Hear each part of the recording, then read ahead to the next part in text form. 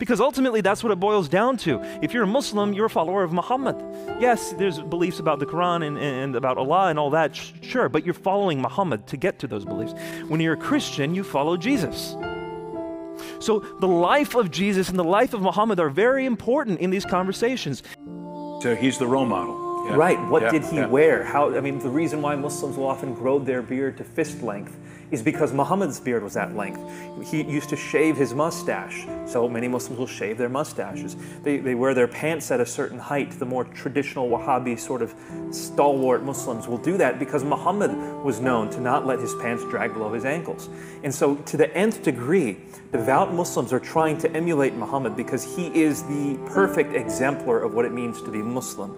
And so his life is extremely important for the average Muslim.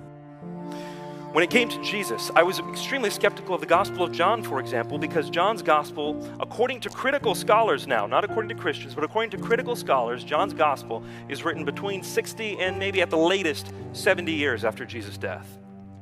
And so I was critical of John's Gospel.